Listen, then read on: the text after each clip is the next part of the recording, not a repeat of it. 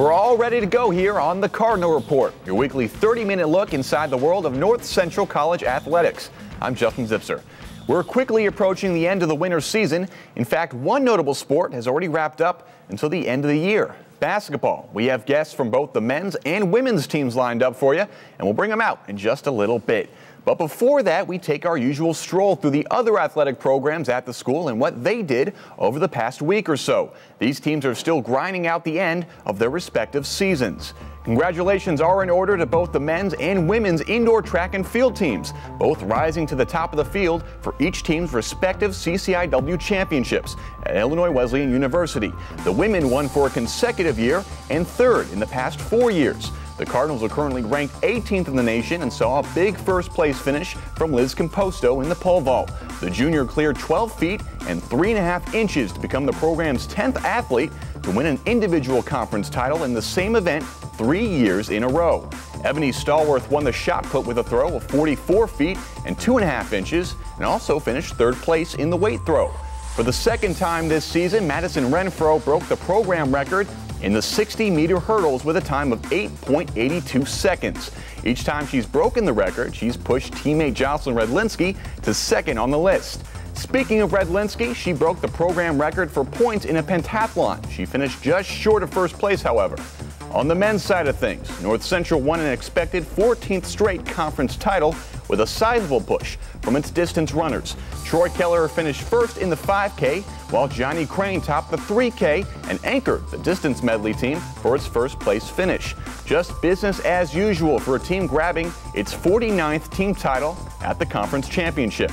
Both teams can improve on their national championship qualifying scores this weekend at the aptly titled University of Wisconsin-Stevens Point Final Qualifier. The national championships, by the way, are March 14th and 15th in Lincoln, Nebraska. We'll have our cameras there to keep track of the school's best athletes so you don't have to make the trip. The national championship squad for North Central Wrestling is set, and it consists of Nick Santos at 125 pounds and Josh Tardy at 157.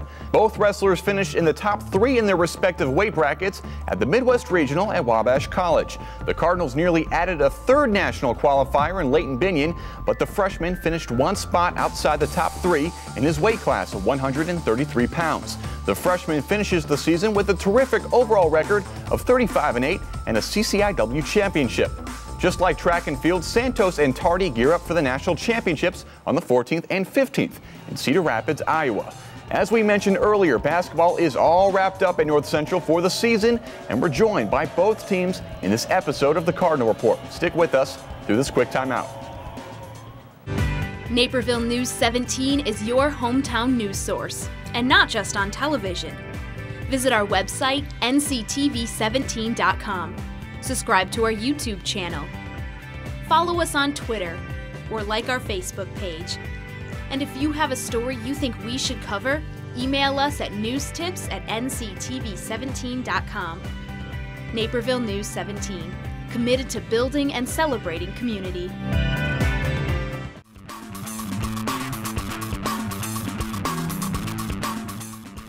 The Cardinal Report is back. We have a packed show for you, so let's get things started right away. Joined first by men's basketball head coach Todd Reardon. Coach, thanks for stopping by one final time this season. Thanks for having me, Justin. So you wrapped up the season against Elmhurst around a week and a half ago, and a really solid way to close out the season. You didn't make the conference tournament or anything. We talked about that at length last time you were on the show, but fantastic way to wrap up the season on the road against Elmhurst and sending out your seniors in style. Well, it was. It was nice. There wasn't a lot on the line for the game, and I think, like I told our team, if you're a competitor, you'll compete in the game, and even though it doesn't mean a whole lot to either team, because neither team was getting in the conference tournament, but I thought our kids really came out and played well. I mean, one of the better games we had. We did a nice job of getting the ball inside. I thought Landon Gamble, what did he have, like 33? I thought he did a terrific job inside there. So, I thought it was a well-rounded game for everybody. I just thought they played well at both ends of the floor. That's a career high for Landon as well. We'll talk a little bit more about him as we go along here. But a couple of days removed from the season, you had a chance to look back at this and kind of look back on and see what you thought of this season. A little bit, I guess. It's just something that. we lost a couple kids from the year before, and we just did not have the kids that replaced them, and obviously they were good players, and so. When you have, it's a start with a new team basically, and I think our expectations were extremely high, and they should have been. But did we meet the expectations? Probably not. But at the same time, we really had to try a few different things throughout the course of the year to try to get wins for us. And some of that was we slowed the game down because we were only playing 6, 7 kids at that time, and the year before we were probably playing 8 kids and had a little more up tempo. But I thought defensively we weren't as good as we were the year before, and that's probably the biggest thing. And defensively, our team defense just was not as good as where it was the previous year. And I mean, talking a little bit about the team defense and the fact that maybe you didn't think you were as good last year. I mean, you did have that depth last year, so you were kind of shuffling with lineups a little bit this season as the season went on. Was that difficult for you to kind of go game to game, not knowing what you'd get out of a lineup here, maybe change things up there, see what you get from game to game?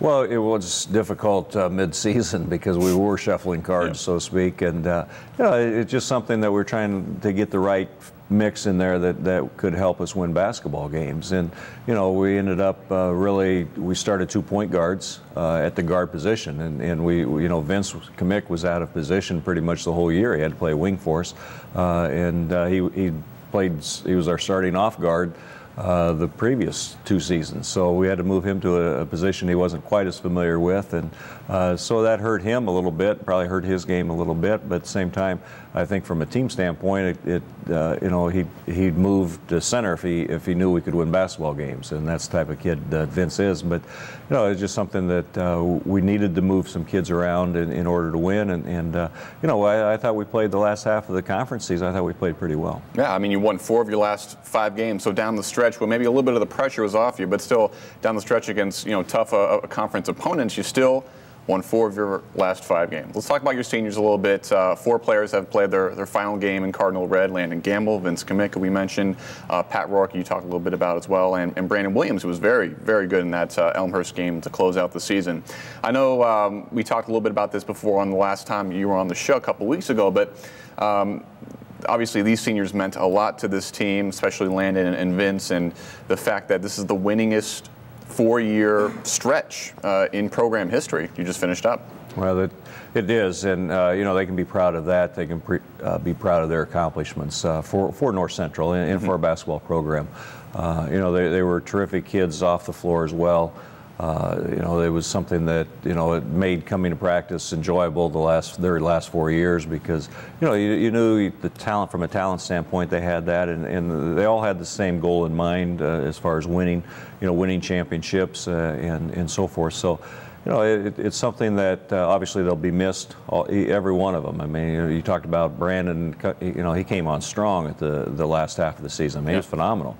And Pat Rourke was steady throughout the whole course of his 4-year career. Then we talked about Vince and we talked about Landon. So all of them are going to be extremely missed by not only our basketball program but the school in general. I mean, they're well liked on the campus, and I thought they're just somebody that represents North Central and the way we want our program run. And these kids really held up their end of the bargain and represented our program off the floor as well. Good thoughts as always, Coach. Your job is never done. You're off doing your recruiting thing, but we appreciate you stopping by a couple times this season and talking basketball. All right, thank you, Justin. Don't go anywhere. We're taking a short break, but when we come back on the Cardinal Report, one of the most decorated players in North Central basketball history drops by to look back on his illustrious career.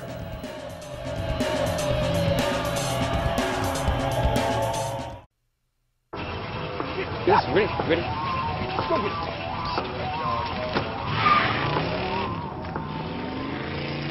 Oh, come on, Randy. Animal shelter, here I come. And no, I'm not crazy or emotionally damaged. That's a stereotype. I just belong to a total loser. I'm a good dog. So if you want a pet, adopt. And if you see Randy, tell him he dropped his wallet.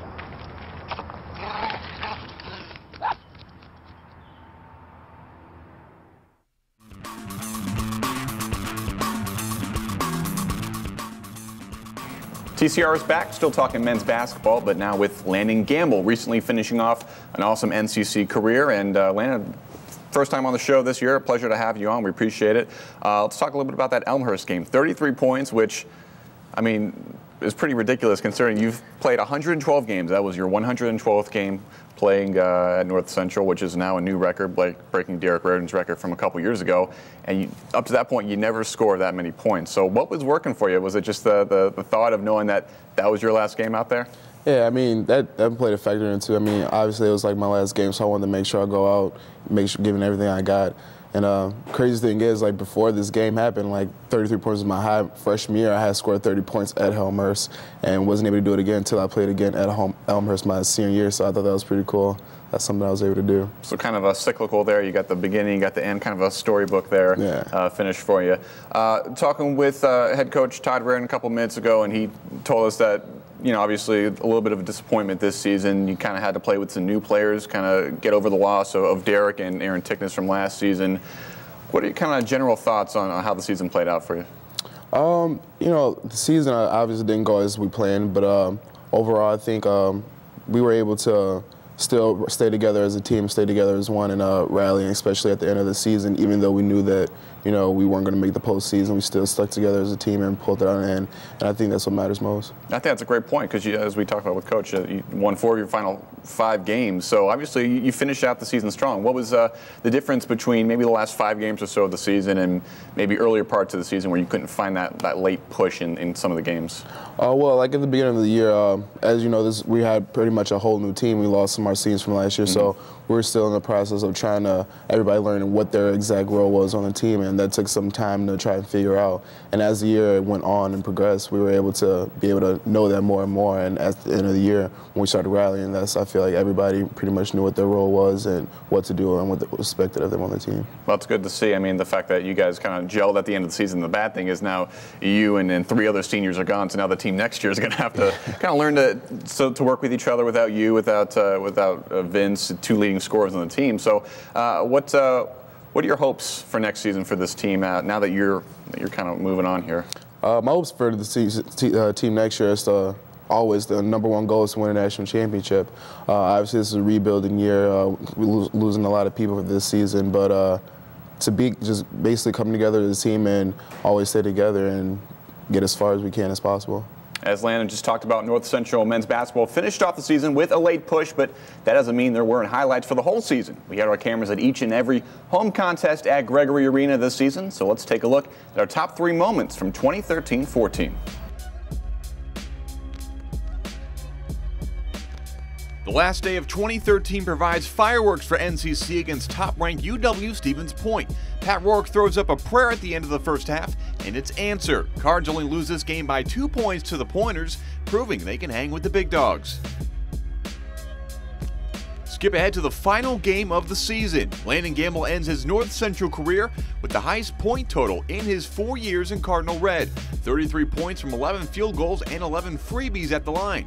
The 4th all-time leading scorer in school history, also 2nd in free throw attempts. The Cardinals scored their biggest win of the season on senior night. Although out of contention for the CCIW postseason tournament, Vince Kamick hits this shot with under a minute left to pull North Central away from the Thunder in a back-and-forth affair that sends the fans home happy. So leading scorer of the season, 15.5 points, and now with that final 33-point effort, you've passed the 16-point career threshold, passing Robert Brown, who was a 1990 graduate, CCIW Player of the Year from 24 some odd years ago. So now you're 4th place all-time career list. How proud of yourself are you knowing that you leave this program top 5 scorer all time? You know, it's a very big accomplishment for me. It feels good to know that I was able to come here and make such an impact on the school and on the program. And just an honor to be able to say that I was able to do that and have all those accolades. And you were all CCIW first team selection this season for the 4th straight year, and just one of 2 players all time to do that. So kind of the accolades just kind of build up over one another over the course of the year, but and career, I should say. But you and Vince, I think we'll talk about this relationship a little bit. You guys played each other in high school quite a bit, so you knew each other sort of coming into your North Central career, kind of had to learn to play with one another. But what has playing with Vince being his friend over the last 4+ years because you played each other in high school. What has that meant to you personally and to this program, you think? Well, it means a lot to me. With Vince, it feels it's a lot better having him on my side at this time versus when we were in high school and have to go against him. But Vince he's a really good guy, great guy. He's one of my good friends. I'm great to say that he's one of my friends. He's somebody that I know I could go talk to whenever I need something or anything like that. But in terms of being on the court, it was, once again, a great playing with him as well. I mean, whenever I was inside, he was always somebody I knew I could kick the ball out to and knock down that open three. So it's like me and Vince has a relationship where, on the court we're great friends, off the court we're great friends. It's definitely going to be one of my lifetime friends as well. That's good to hear. And you guys were so awesome together on the court. One of the best scorers all time in North Central. Appreciate you stopping by, and congratulations on a fantastic career. Thank you. We're just halfway done here on the Cardinal Report. Next, we recap the women's side of things with head coach Michelle Roof.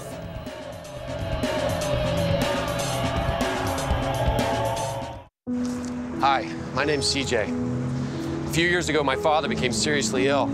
I did what I could do before he passed, but it took its toll. I lost my job, my house. I'm getting back on my feet, but I don't know when there'll be food on the table. How'd I do, CJ? We could be twins. Well, cousins, maybe. Play a role in ending hunger. Visit feedingamerica.org/hunger and find your local food bank.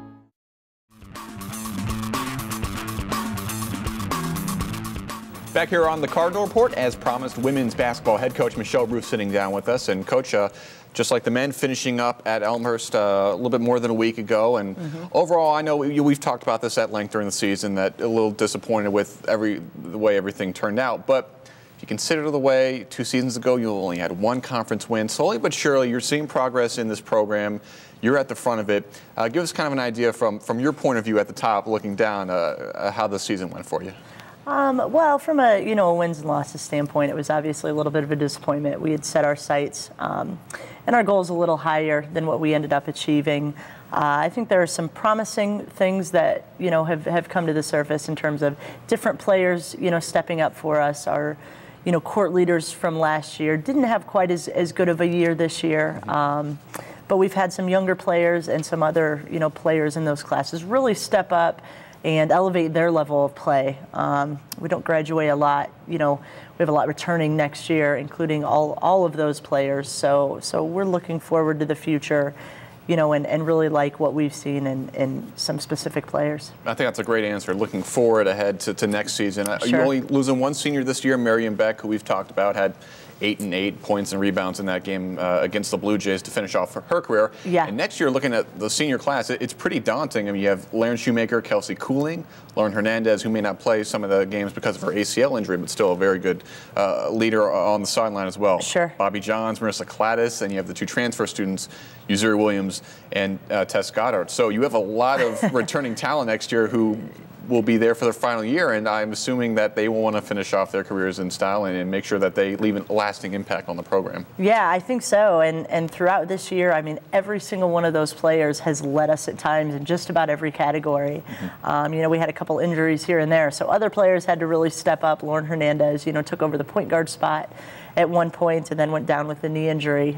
She actually already had surgeries, doing real well, so we're thinking that she's probably going to be healthy, knock on wood at the beginning. I don't know if that's real wood. That's all right. I hope it is. But, so we're hoping that she'll be back and ready to go. And the rest of them that you mentioned, I mean, they can all score, they can all rebound, they can all do a lot of things. So we're really excited about that. So a lot of highlights this season. You go back to the early parts of the season. You had that game against Ripon, 113-111 overtime thriller. Deja Moore had the game to the buck at the end of regulation, take it to overtime. Yep. In overtime, she wins it with that last bucket. So you had a lot of early success this season, a lot of highlights, and I think that's the parts that you have to kind of look after and make sure that you take over the next season to give people some confidence. Yeah, I mean, that was kind of the story all year. We had some really big highs. We had a lot of peaks, but then we also had a lot of valleys. We experienced some ups and downs, some games where we came out, played real well, and beat good teams. And then we had some teams that we just didn't perform real well and didn't go our way. So you're always a little disappointed about those. I would like to have seen a little bit more consistency out of us. but ending the year knocking off Illinois Wesleyan, which is probably one of the biggest wins that we've experienced in my time here. When we're on and when we're playing well, we're a pretty tough team to beat. We've just got to maintain that consistency, that level of play, throughout a whole season. And I'm hoping that with our big senior class next year, they'll come in, focused, ready to go, a little more driven and motivated to really get the results. And something that when we had you guys on last time, Uzuri Williams, who was on with us, yes, she mentioned the fact that pregame she can kind of tell if the team is on or off, before even the opening tip. Yeah. Is that something that you can sense as well? It is. It's something that as a coaching staff, we could really kind of see, before the start of each game, during warm-ups, how focused we were, how loose we were, how, intense we were.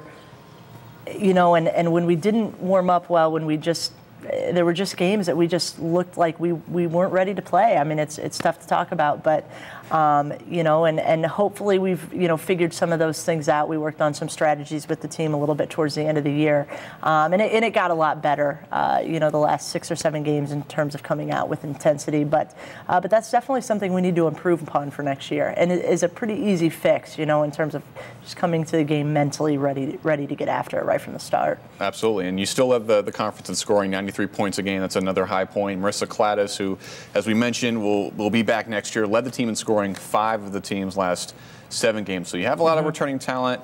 We're hoping for better things. I'm sure you are too. Thanks for stopping by all season long. Really. Yeah. Well, thank you for covering us all season long. Absolutely. We've really appreciated it, and definitely look forward to next year. It's head coach Michelle Roof. We still have more Cardinal Report coming your way next.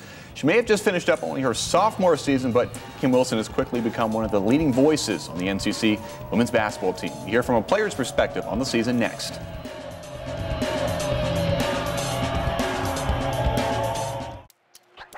Today is Saturday. 60 minutes of physical activity a day and eating well can help get your child healthy. Get ideas. Get involved. Get going at letsmove.gov. That's letsmove.gov.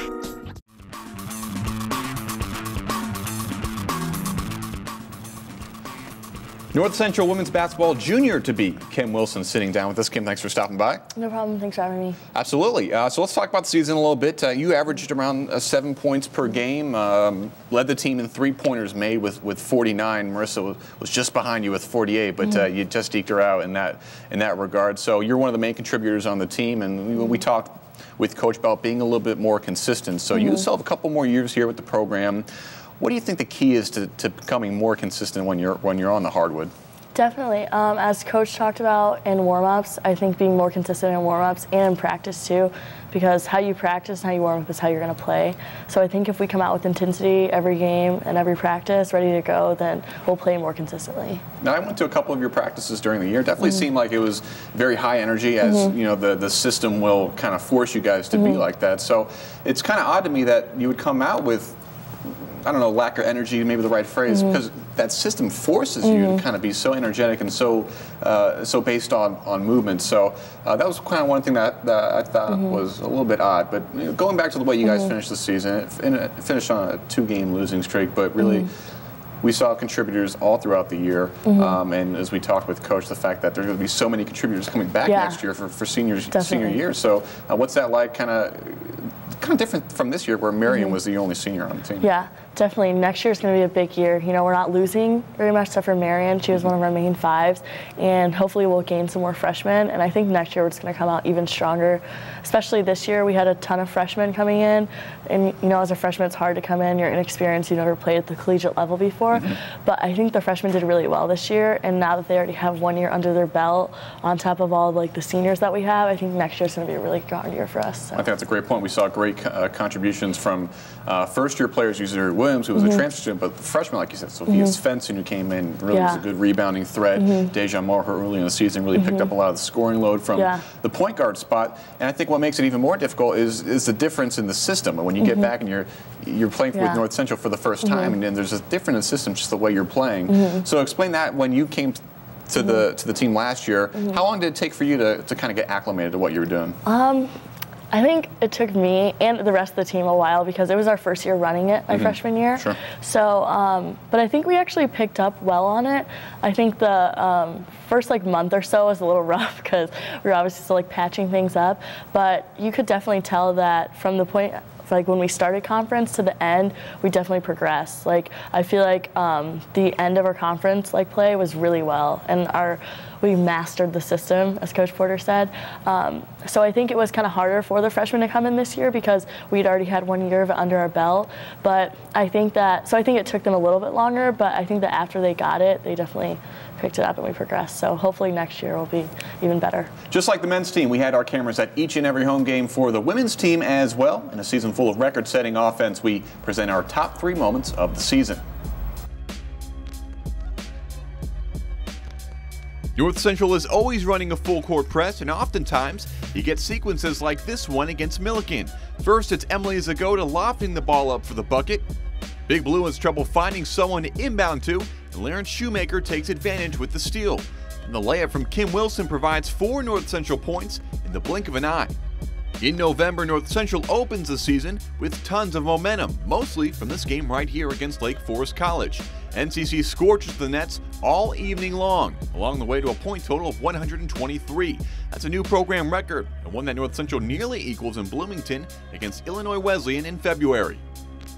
North Central's first game of the season is a couple of nights before against Ripon College. In a high-scoring contest, Deja Moore ties the game with 2.5 seconds left in regulation, and then in overtime wins the game for the Cards with another last-second bucket. Not a bad way to kick off your career. So when you came in as a freshman, the team was coming off a 1-win conference season, and here you are a couple years later, obviously a lot more success. So I think the way this system has worked out, it definitely has led to more success on the court. Yes, definitely. I think a lot of people kind of doubted the system when they first heard about it because no one had ever ran it before. But after putting all of our confidence into it and just giving our all, I think we see the benefits of it and that it has helped us progress as a team. So I think some people can see it as a novelty, but I think the way you guys play, you have so much fun with it. You obviously do enjoy running the system. It's a lot of fun for you guys on the court. It's fun, but it also produces results as well. Yes, definitely. It's fun to watch, it's fun to play, and it's also really good because everyone gets to play too and everyone contributes. So it's not necessarily one person's having a really good game. Usually 3 or 4 people are having a really good game at one time. So it really makes for better team bonding, I think, as well. And I think it just adds to the whole freshman play too, because a lot of other freshmen in our conference aren't used to playing as much as the freshmen on our team. So I think our freshmen have that upper hand. So there's a lot to look forward to for next season. Obviously, you guys didn't get where you wanted to go this year, but a lot of experience coming back, a lot of talent, and hopefully some better results. Thanks for stopping by, Kim. Definitely, no problem. Thank you for having me. That's our show, but as always, check us out for a new episode next week. Our most recent episodes of the Cardinal Report are also available on demand on our website, nctv17.com. I'm Justin Zipser. Thanks for watching.